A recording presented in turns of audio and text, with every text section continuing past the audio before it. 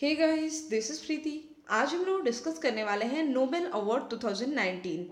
शुरू करने से पहले मैं चाहूँगी कि अगर आप हमारे चैनल पे नए हैं तो चैनल को सब्सक्राइब कर लें। एंड एक इन्फॉर्मेशन आपके लिए है कि अभी हमारे चैनल पे टेट की क्लासेस चलाई जा रही है। जो भी आपके आसपास टेट की क्लास करने वाले हैं उनको आप बता सकते हैं कि free of cost full TET की क्लासेस चलाई जा रही हैं। चलिए, यहाँ पे आप देख रहे हैं ढेर सारे लोगों को, तो ये वही सभी व्यक्तित्व हैं जिनको नोबेल अवार्ड 2019 का मिला। अब एक माइंड में क्वेश्चन आ रहा होगा कि ये 2018 वाला भी लिखा है तो क्या ये गलत है? गलत नहीं है। एक्चुअली क्या है कि 2018 में जब साहित्य का नोबेल देने की बात आई थी तो उस समय हैशटैग मीटू कैंपेन चल रहा था, यौन उत्पीड़न का मामला चल रहा था। इस वजह से 2018 का साहित्य का नोबेल नहीं दिया गया था। इस वजह से इसको 2019 में प्रोवाइड किया गया है। ठीक है, यहाँ पे आप नाम पढ़ सकते हैं कि साहित्य का नोबेल किसे दिया गया है?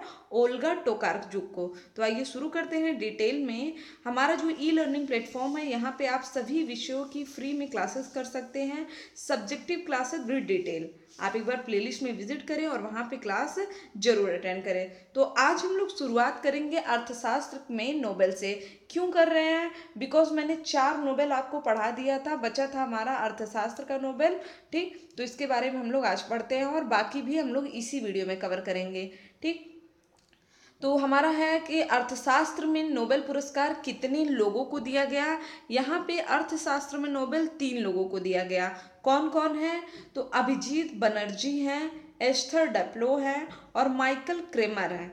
अब इतना बड़ा बड़ा नाम तो याद नहीं होगा, तो सबके नाम का एक एक वर्ड याद रखिए। Abhijit, Esther, Michael.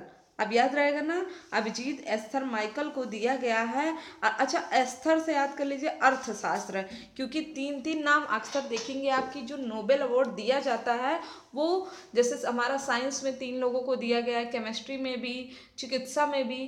ठीक, तो यहाँ पे आप याद कर लीजिए एस्थर से अर्थशास्त्र, अभिजीत, एस्थर और माइकल को क्या दिया गया है? अर्थशास्त्र में नोबेल पुरस्कार दिया गया है। अब बात आती है कि इन्होंने ऐसा किया क्या कि इनको नोबेल दिया गया। इन्होंने वैश्विक गरीबी को कम करने के लिए, प्रयोगात्मक दृष्टिकोण के लिए इनको नोबेल पुरस्कार दिया गया। कई इन्होंने प्रयोग किए हैं। अब थोड़ा सा पढ़ लेते हैं इनके बारे में कि वैश्विक गरीबी खत्म करने के लिए प्रयोग के उनके शोध के लिए इनको नोबेल दिया गया है। और अगर हम लोग देखें तो बीते 2 दशक के दौरान इस पहुंच का सबसे महत्वपूर्ण योगदान रहा है। गरीबों की आबादी विश्व भर में अप्रोक्स कितनी है? 70 करोड़ के आसपास मानी जाती है। और अगर हम लोग अभिजीत बनर्जी की बात करें तो 21 साल बाद ऐसा हुआ है कि किसी भारतवंशी को अर्थशास्त्र का नोबेल मिला है। कैसे? इसका मतलब अगर मैं आपसे पूछती कि अर्थशास्त्र का नोबेल पाने वाले भारतीय कौन है, तो आपके माइंड में तुरंत आता है अमर्त्य सेन है। उनको कल्याणकारी अर्थशास्त्र के लिए नोबेल पुरस्कार दिया गया है। ठीक, और इस समय ये 1998 में इनको दिया गया था। ठीक है, कब दिया गया था? 1998 में। ये भी याद रखिएगा, प्रोफेसर अमर्त्य सेन को अर्थशास्त्र का नोबेल कब दिया गया था? 1998 में। अच्छा, अब अभिजीत, एस्थर और माइकल तीनों के बारे में कुछ फैक्ट जान लेते हैं। देखिए, अभिजीत बनर्जी भारतीय मूल के अमेरिकी अर्थशास्त्री हैं। इनका जन्म हुआ था 21 फरवरी 1961 में। कहाँ पे?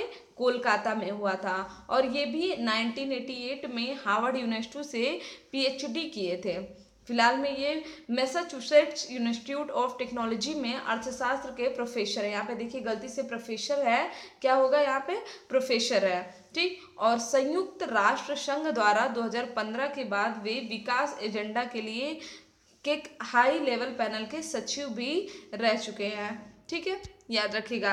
अब बात आती है एस्थर डुप्लो, जो कि सबसे पहले तो ये जान लीजिए कि ये अभिजीत बनर्जी की वाइफ हैं और अर्थशास्त्र में नोबेल जीतने वाली सबसे कम उम्र की महिला है। नेक्स्ट है हमारा माइकल क्रेमर। अमेरिकी अर्थशास्त्री माइकल क्रेमर को वैश्विक गरीबी उन्मूलन के प्रयोगात्मक तरीकों पर शोध के लिए दिया गया है यह अवार्ड संयुक्त रूप से। तो याद रखिए कौन कौन है अर्थशास्त्र में? हमारे अभिजीत, एस्थर, माइकल। ठीक, चलिए नेक्स्ट बात करते हैं हम लोग नोबेल पीस प्राइज के बारे में। इम्पोर्टेंट है नोबेल का शांति पुरस्कार, यह किसे दिया गया है? तो इथोपिया के प्रधानमंत्री अभी अहमद अली को मिला है। क्या नाम है इनका, अबी अहमद अली। कहाँ के प्रधानमंत्री हैं, इथोपिया के। अच्छा 2018 में किसे दिया गया था, तो डेनिस मुक्वेज और नादिया मुराद को। याद होगा आपको, डेनिस मुक्वेज और नादिया मुराद को। ठीक, इन्होंने ऐसा क्या काम किया, प्रधानमंत्री बनने के बाद इन्होंने अपने शत्रु देश इरिट्रिया के साथ संघर्ष को सुलझाने के लिए और शांति व्यवस्था स्थापित करने पर जोर दिया, और करीब 2 दशक से अधिक से चल रहे इस संघर्ष को इन्होंने समाप्त कर दिया। तो एक तरह से शांति व्यवस्था स्थापित किया, इसीलिए दिया गया है इनको शांति का पुरस्कार। अब चलिए मैं आपसे बता दूं कि अगर आपने चैनल को सब्सक्राइब नहीं किया तो चैनल को सब्सक्राइब कर ले और बेल आइकन पर जरूर क्लिक करें। इसके अलावा अगर आपको इस वीडियो की पीडीएफ चाहिए तो आप हमारी वेबसाइट www.study91.co.in पे विजिट कर सकते हैं और वहाँ पे पीडीएफ आप ले सकते हैं।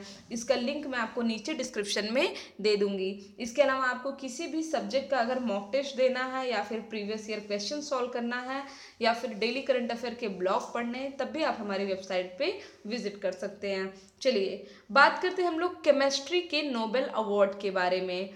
तो केमिस्ट्री का नोबेल अवार्ड किसे दिया गया है, जॉन विटिंघम योस्टिनो को दिया गया है। कल मैंने बताया था जॉन अमेरिका के हैं, विटिंघम इंग्लैंड के हैं, योस्टिनो जापान के हैं। इन्होंने किया क्या है, लिथियम आयन बैटरी के विकास में महत्वपूर्ण भूमिका निभाया है। ठीक, उसके बाद है हमारा फिजिक्स के क्षेत्र में नोबेल पुरस्कार, तो पीबल्स को दिया गया है ब्रह्मांड विज्ञान पर नए सिद्धांत के लिए, जबकि मेयर और डियरर क्वेलेज को सौरमंडल से परे एक ग्रह की खोज के लिए दिया गया है। ठीक, नेक्स्ट है हमारा साहित्य का नोबेल। तो साहित्य में इस बार दो पिछले साल का और इस साल दोनों का नोबेल दिया गया, 2018 का 2019 दोनों का। 2018 का दिया गया है ओल्गा टोकार्जुक को, जो कि एक पोलिश लेखिका है और इनकी जो रचना थी नोवेल था फ्लाइट्स, इसके लिए इनको मैन बुकर पुरस्कार भी मिला है। इसके साथ साथ 2019 का अवार्ड किसे मिला है, पीटर हैंडकॉक को।